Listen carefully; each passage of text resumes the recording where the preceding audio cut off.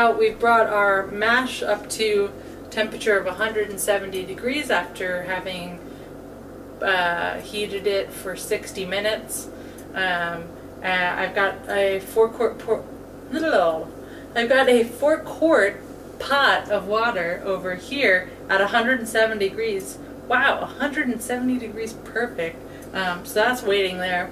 And then right here I've got an empty pot. This is my third pot, and I'm going to strain the grains out of here and get the liquid into this third pot. What's this called? The wort? No. What's this thing called?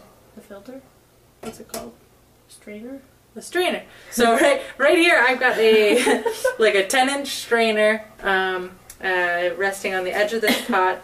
Got a tiny little bit of brown water in here that's now becoming the wort, and on top I've got some grains, and I'm just pushing down on them a little bit with my spoon to try and hopefully eke a little bit of water out of there, or wort out of there really.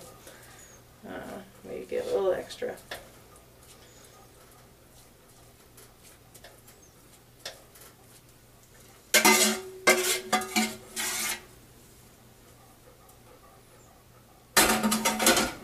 So I brought this to 170 degrees, and then I transferred that to this larger container. And what I'm going to do, because this one had still little bits of grain left in it, so what I'm going to do now is just kind of swish it around, make sure I get like the grains off the side and stuff, and then I'm going to pour it over the grains that I have in this strainer here.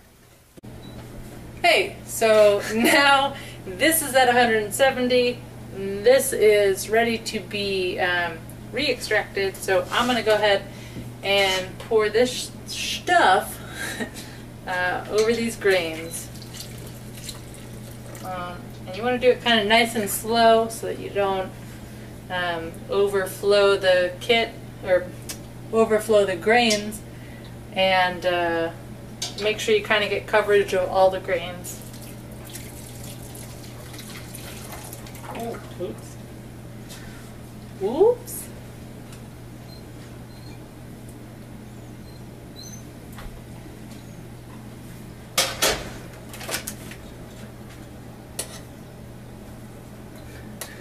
There's a ghost in my kitchen again.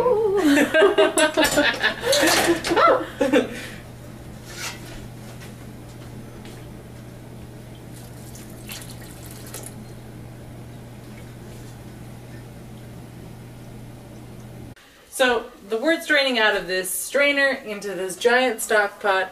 Now what I'm going to do is pour all of that, the 4 quarts or so of wort that we've now created, back over those grains into the giant stock pot.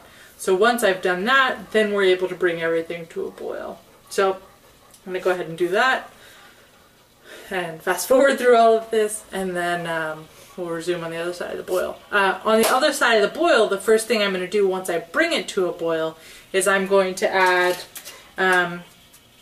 half of this package of hops per the instructions of the Brooklyn Brewshop on the PDF that they have on the website. So, fast forward.